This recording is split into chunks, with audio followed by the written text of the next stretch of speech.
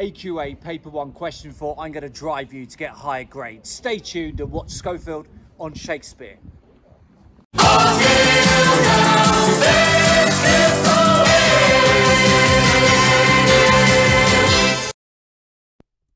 So 20 marks for this question, 25% of the paper as a whole. Those achieving 20 marks will show perceptive and detailed evaluation.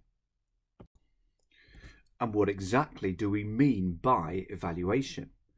Well, for me, it relates to weighing up, considering both sides to a statement, sometimes agreeing, sometimes disagreeing, sometimes quibbling slightly. At the top ends, your evaluation needs to be critical and detailed. Meanwhile, you need to show a perceptive understanding of how the writer has created effects, whilst using plenty of wisely chosen, short, embedded quotations. You also need to have focused explicitly on the statement provided within the question and probed it, explored it in a convincing and detailed way. So here's the question that we're going to focus on within this video. A student said, in this section of the story, after Pip has pointed in the direction of his village, the atmosphere becomes much less tense. The convict seems more ridiculous than frightening. To what extent do you agree? Time for the text. In this extract from Great Expectations, Pip comes across an escaped convict whilst visiting his parents' graves. "Hold your noise!" cried a terrible voice as a man started up from among the graves at the side of the church porch. "Keep still, you little devil, and I'll cut your throat!"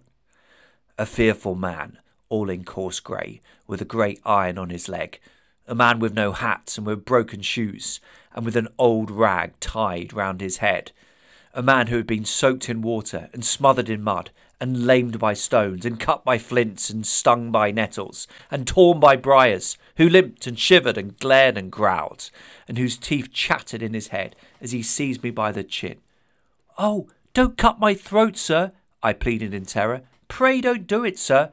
"Tell us your name," said the man. "Quick!" "Pip, sir." "Once more," said the man, staring at me. "Give it mouth." Pip, sir." "Show us where you live," said the man. "Pint out the place." I pointed to where our village lay on the flat inshore among the older trees and pollards, or mile or more from the church. The man, after looking at me for a moment, turned me upside down and emptied my pockets. There was nothing in them but a piece of bread. When the church came to itself, for he was so sudden and strong that he made it go head over heels before me, and I saw the steeple under my feet. When the church came to itself, I say, I was seated on a high tombstone, trembling while he ate the bread ravenously. "You young dog," said the man, licking his lips, "what fat cheeks you've got." I believe they were fat, though I was at that time undersized for my years and not strong. "Darn me if I couldn't eat 'em," said the man with a threatening shake of his head, "and if I hadn't half a mind to it." I earnestly expressed my hope that he wouldn't, and held tighter to the tombstone on which he had put me, partly to keep myself upon it, partly to keep myself from crying. "Now look-'ee here," said the man. "Where's your mother?" "There, sir," said I. He started, made a short run, and stopped and looked over his shoulder. "There, sir," I timidly explained. "Also Georgiana. That's my mother." "Oh," said he, coming back. "And is that your father along of your mother?" "Yes, sir," said I. "Him too. Late of this parish." So, how far do you agree with the idea that the atmosphere becomes much less tense after Pip has pointed in the direction of the village, and that the convict seems more ridiculous than frightening? Two choices for you. Either launch immediately into briefly annotating your extract and producing your response, remembering that you're looking to produce around 600 words, or scrutinise the hints that are about to appear on screen, which may help you produce some even more nuanced, intelligent evaluation. Look away from the screen now and wait for my voice if you don't want to see these hints.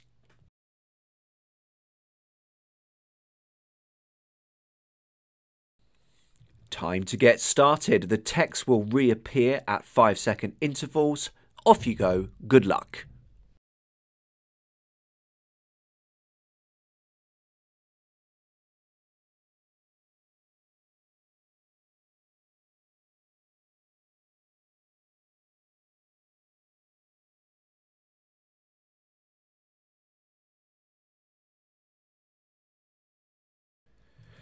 Time now to compare your response to my model answer.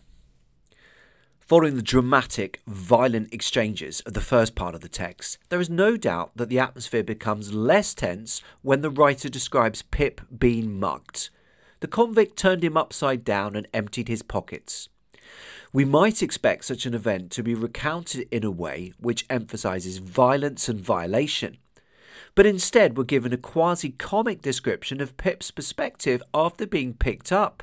The church came to itself. He made it go head over heels before me. This is a fun, hyperbolic description of Pip's feelings of disorientation, which results in a less tense and frightening atmosphere. Particularly as it is being narrated by Pip as an adult, we can safely presume that no long-lasting harm came to him as a result of this encounter. The personification of the church going head over heels conjures up amusing images of the church somehow toppling over and reduces the tension that has previously built up. However, the idea of the convict seeming ridiculous seems a little harsh and inaccurate, although his threats do seem rather over the top and cartoonish to the older modern reader. He refers to Pip as a young dog and declares, "What fat cheeks you have got!" He subsequently snarls, "Darn me if I couldn't eat him." For a non-infant reader, the idea of a strange man eating a child is ridiculous and something more akin to a nursery tale than a genuinely frightening encounter. That said, it is important to point out that the young Pip is clearly frightened by this exchange and is earnest as he begs the convict to save his life whilst being on the verge of tears, "to keep myself from crying." However, the degree of ironic detachment in the narrative distances the reader from the dangers felt by the young boy and helps us view the convict as not necessarily ridiculous, but someone all too human in his need for warmth, shelter and food. He ate the bread ravenously. The adverb ravenously highlights the fact that the convict is starving and is desperate to assuage his hunger as quickly as possible. Even if the convict does appear to the reader to be a parody of a villain at times, we cannot but help pity someone in such dire straits. The lack of genuine threat from the convict is emphasised towards the end of the text when he nearly runs away. Following Pip's revelation that his mother is "There, sir," he started, made a short run and stopped and looked over his shoulder. The fact that the convict instinctively starts to run away after hearing that another adult may be present highlights the extent to which he is on edge and nervous as opposed to ridiculous. One would presume that an adult female would pose no serious threat to a genuine fearless villain. And so this reaction highlights the fact that this convict is definitely not a potential cannibal, but someone desperate to avoid any form of adult human society. In addition, Pip's overly literal response to the convict's question is comic for the reader. Yes, his mother is buried there, but it would be more usual to make reference to her lifeless status as well as location. Overall, it would be more apt to say that the light-hearted, ironic tone means that the atmosphere is not particularly tense, in spite of the fact the extract focuses on a scary-looking and sounding convict menacing a young child. The convict may speak and act in a melodramatic way, but he comes across to readers as pitiable rather than either frightening or ridiculous. Let's pick apart this response. Why does it get the full 20? Well, it focuses on an aspect of the question immediately. This question has two parts in which you have to argue, one, whether the atmosphere becomes less tense, and two, whether the convict seems more ridiculous than frightening. Although these are related, it's easier to attack each part separately.